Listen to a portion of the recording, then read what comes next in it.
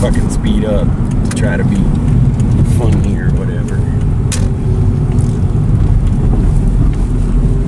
But the little ZX2 prevailed every time. What's up, guys? Thought I'd do a little test run with the stock exhaust before I actually get into putting on the header and stuff a little bit later on. And then I'll do another run to see how it reacts, because I'd really like to check out the header and really know the difference.